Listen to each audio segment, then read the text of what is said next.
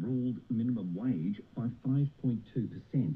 Chamber Chief Economist Aaron Morey has told ABC Radio Perth small business owners will struggle to afford the pay rise. This 5.2% increase is going to create stress and worry for many small businesses, particularly in retail and hospitality. They're already battling surging costs for their businesses.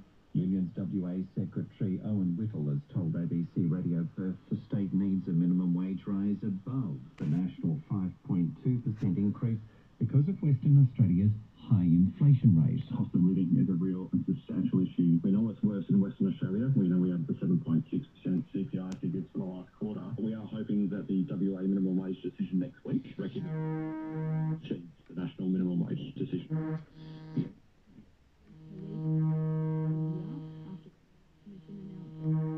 Sides of politics. Political reporter Stephanie Boris